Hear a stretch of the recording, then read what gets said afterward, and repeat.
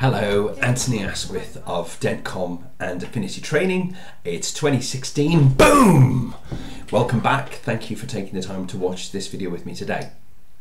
Last few videos we've looked at the DISC personality profiling system, and we explored in the first video the dominant style of DISC, the people who are task driven and outgoing in their speed and nature, the likes of Alan Sugar, Gordon Ramsay. The second video, we then looked at the inspired style, the second letter of DISC.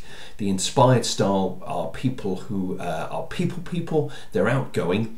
The likes of Jonathan Ross, Jim Carrey, James Corden, Will Smith, and people like Alan Carr, Chatty Man, are all very much that type of genre.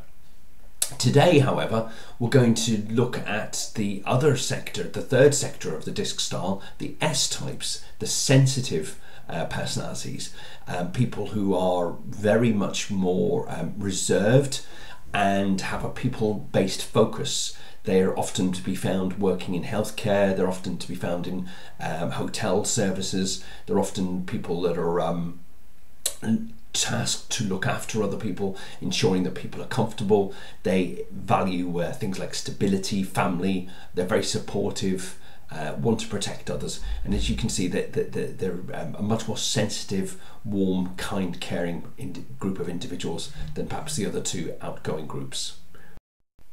And just taking a look at the image, you can see that the sensitive person is characterized by the color blue,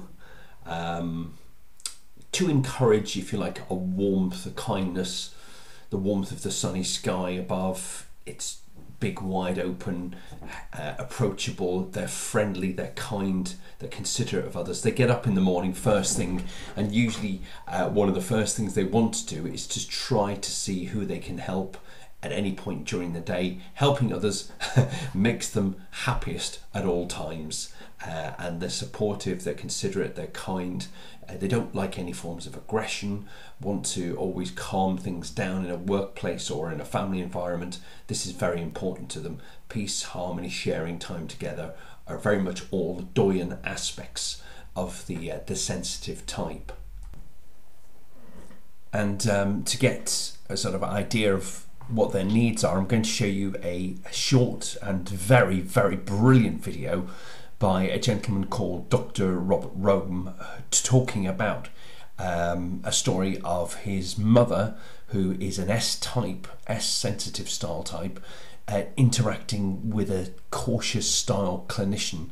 And as you watch the film, consider the different needs of the two different personality types in action as they work together towards improving the mother's medical condition. See what you think. I took my mother to have surgery. My mother had to have a cataract removed from her eye. I went online and I found the information. My oldest daughter, Rachel, actually went online. She sent it to me and found out all the information about the doctor. This doctor is the head of eye surgery at Emory University. This guy's mega brilliant. People fly from Europe to come to Emory University for this guy to fix their eyes. I could tell from reading the website he was probably a real high C-type personality. My mother has a lot of S in her, so I told my mother, I said, Mama, this doctor is probably not interested in getting to know you or me. He's there for one reason, to fix your eye. And so when we go, remember, Mama, look at me, we're not going to get a date, okay? We're going, I'm talking to my mother. Now here's the thing that's so powerful. I'm coaching my mother on what's going to happen with an individual I've never met. You see how personalities affect what you're going to do. So we got in the hospital, we got in the doctor's office connected to Emory Hospital. I was sitting in the chair. My mother's sitting over there. The nurse had gotten her all ready. There's this machine that the doctor looks into. We're sitting there. We waited in purgatory for about 30 minutes, you know. And the doctor walks in. He gives me a real warm, nice welcome. How you doing? We walked over. He sat down. He sat down on this stool, grabbed the back of my mother's neck, and he said, would you put your head up close here? And he's looking through here. He slides the chair over, makes a note, pulls us. He said, look up, look down. Makes another note. He said, one more time to the left, to the right. Makes another note, gets up, walks out, says, surgery, 9:30. And he's gone. Surgery Thursday, 9:30, and he leaves. Well, my mother's like shell-shocked. And I said, Mama, remember what I said? He's here to fix your eye. Mama, if we could have brought your eyeball up here in a jar and left it on the counter, he would have been fine with that. Thursday came, we went and did the surgery. He did the surgery after it was over. I was in with my mother in recovery. The doctor came in, to his credit, he was a little more friendly, a little more bedside manner after it was over. He said, Mr. Rome, he said, let me take the bandage off, and he took it off. He said, you might not be able to really see crystal clear until this afternoon. It takes a few hours. He took the bandage off, and he looked at it, and he said, he looked at my mother, and he said, well, how does it look? How do you see? My mother said, she's almost 80 years old. My mother said, I can see better than I've ever seen in my life. And he said, thank you very much. He walked out of the room, and I looked at my mother, and I said, that's what we came for. Now, if I did not understand personalities, here's what I'd be telling you today. My mother had one jackass of a doctor. I can't believe it. I mean, he was unkind, and he was cruel, and he was short. You see, you misunderstand the whole thing. Instead, I thank God for that man and his brilliant mind. His personality and what he was doing had very little to do with the profession in which he was trying to accomplish. And what you saw up here was when you're working with people, it coordinates real well. When you don't, all you do is create frustration, friction, and have a whole lot of heartache on your hands.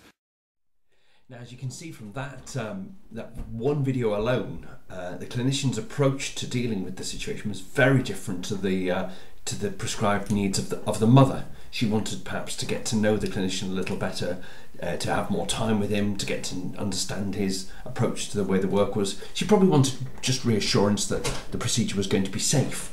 On the other hand, his approach was, well, you know, give him the eyeballs and he'll just do the work there and then. Wasn't really into her feelings and in her emotions. Now, if you think that through, the kind of heartache that could have occurred was if the medical outcome was really poor. It's probable that she might have considered suing the guy for malpractice, because fundamentally she wouldn't have liked him. She wasn't predisposed to be really someone that she was going to like, because he just wasn't into sensitivity and kindness. He just wanted to do the task. Of course, we'll look at the cautious types on the next video. What's also interesting to consider is just who you tend to find that are actually people that we know who are sweet and sensitive. That doesn't mean to say they're pushovers or unable to make their way in the world. Surprisingly, the types of people that are interestingly sensitive are people like, for example, David Beckham.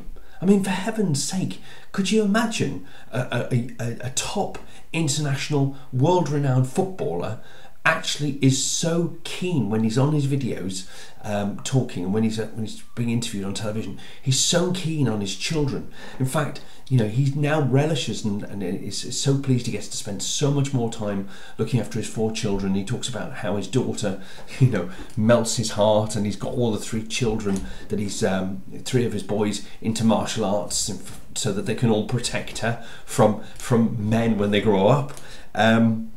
Other people that, interestingly enough, fit this bill are people like Michael J. Fox, Susan Boyle, and bless her heart, Lady Di, when she obviously is no longer with us. The campaigning and the work, the profound work she did for helping the landmine causes in Africa and those types of places.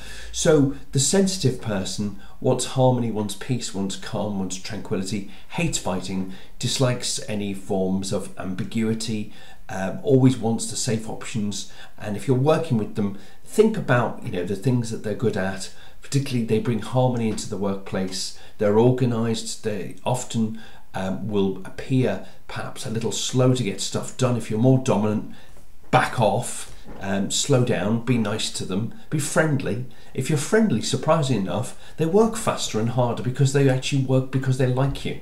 And so if you're a dominant person, ease back a little bit. Don't keep, you know, looking at the watch and thinking, is that all the work you've done? Come on, you can work faster than this. Go up and encourage them and praise them. You know, give them time to talk with you. If you're a cautious person, God's sake, just be nice, yeah? Just smile a little bit, say hello to them, smile at them in the mornings when you come in. If you're a boss, they will enjoy your smile much more than a pay rise by a long way. So I hope that's given you a nice update on the sensitive personality types.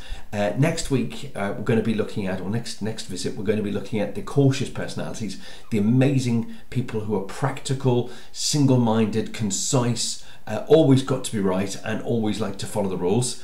In the meantime, do hope you enjoyed the video. Please feel free to look at some of the other videos on my blogs, share those with your friends, share those with family, and in the meantime, hope you have a nice week, and I'll see you very soon. Cheers for now. Bye. Não, ele não vai mais.